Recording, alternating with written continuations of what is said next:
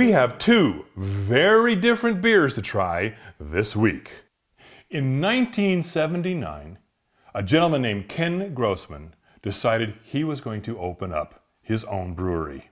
And that is what is today the Sierra Nevada Brewery. You're going to love this story. Ken's initial brewery was all used equipment. And it wasn't necessarily brewing equipment. No, Ken went and found what he needed even in the dairy industry. Because, of course, they use stainless steel also. Well, it wasn't soon after opening the brewery that it started to make a name for itself.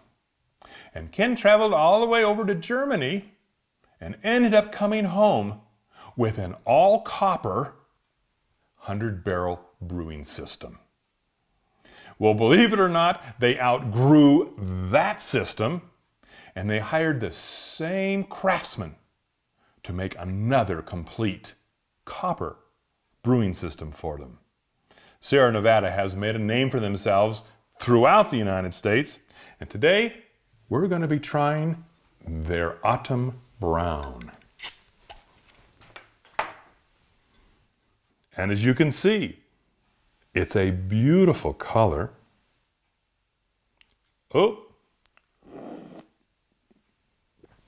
lovely head. And it's a delightful beer.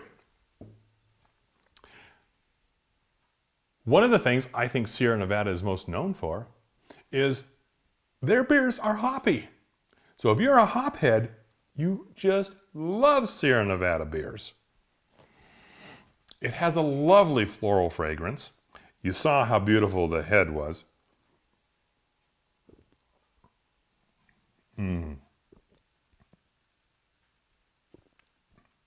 And I'm not a real hop person, but the balance of hops with the malt in this one is delightful. I personally don't care much for their IPA, but I certainly would drink their Autumn Brown again.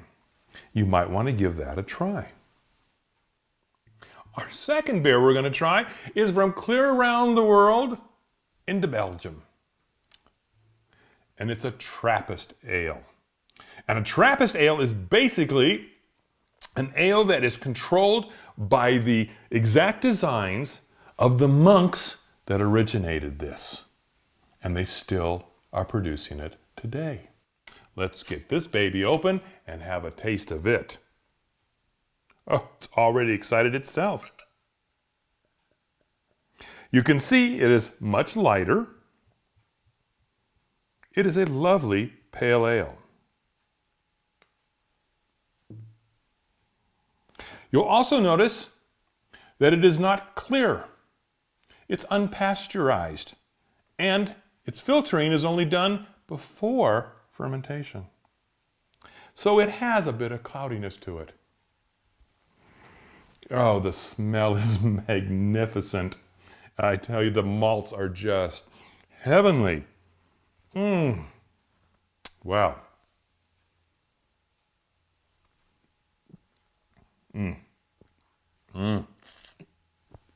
Oh, this is a delicious, delicious beer.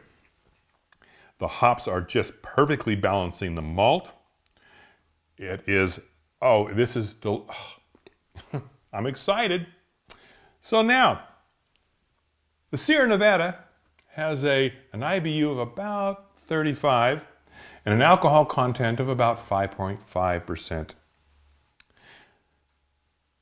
The Trappist, I have no idea what the IBUs are in it. I couldn't find out. But I do know it's a 9% alcohol, and it is delightful. I think you'll find both beers to be very good. And as far as I'm concerned, I'm going to give Sierra Nevada 2 thumbs up. I'm going to give the Trappist Belgium 3 thumbs up. Delicious beer, but both of them are very good. Give them a try. I think you will enjoy them.